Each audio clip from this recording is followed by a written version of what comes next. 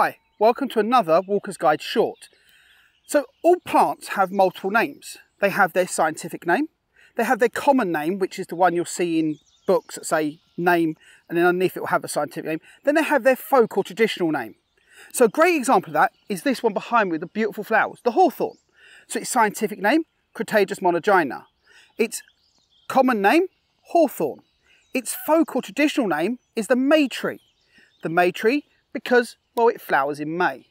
The hawthorn, its berries are called haws and it has big thorns. And Crataegus monogyna, well, mono means single and gyna means seed. In its berry, it has a single seed. The hawthorn, Crataegus monogyna, or the May tree.